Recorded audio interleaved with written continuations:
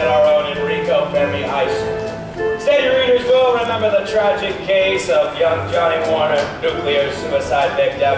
Well, hang on to your hats, gang, because this reporter has it on good authority that Mr. Warner has risen from the dead and has attempted to gain admittance to his school once more. Keep reading for all the latest news from Enrico Fermi High.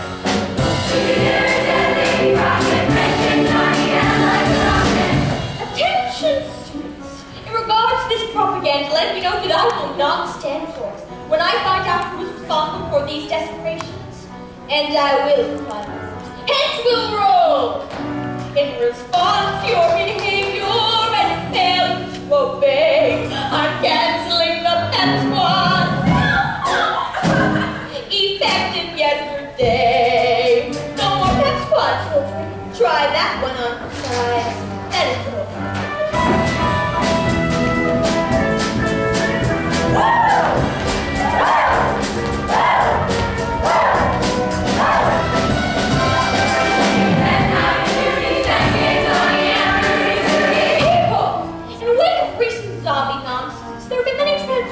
Pertains to the school's restroom.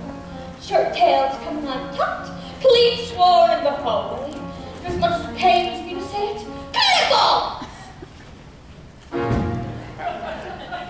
For these flagrant violations of the dress code, I reward the dismantling of the baseball team until order is restored. Uniforms and equipment and instruments may be turned directly to me after school. Girls, that includes your politics.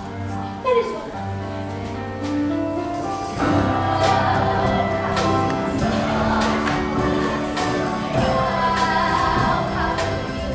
Oh, I gladly trade this test we made for the chance to go back once more to the life we were looking for.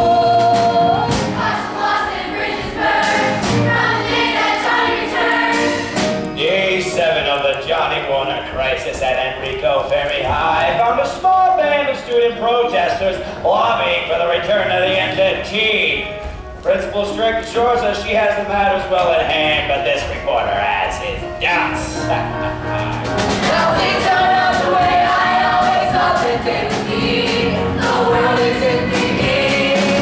Thanks to Johnny, life is like a movie that jumped right off the screen. Things went from black and white to atomic green. Thanks to Johnny. Yes!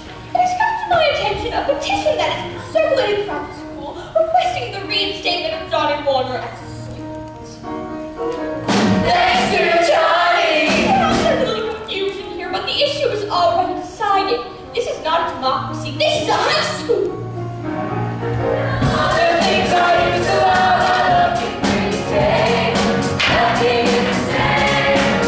Thanks to Johnny.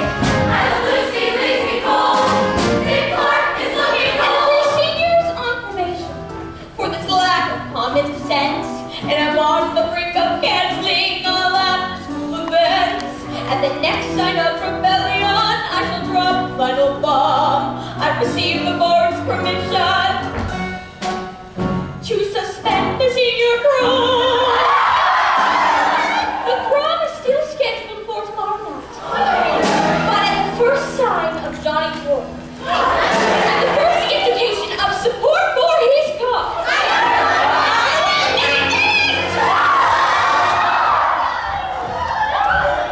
that is all. Tomorrow night on Motorwise Gasoline's Hard to Believe, we have the amazing but true story of young Johnny Warner. Join me, Expose Magazine's Eddie Flagrante, as I explore this groundbreaking event. Will he win back the girl of his dreams? Will there be a senior prom? Will he be allowed back in school? Join me for the answers to these and many other questions on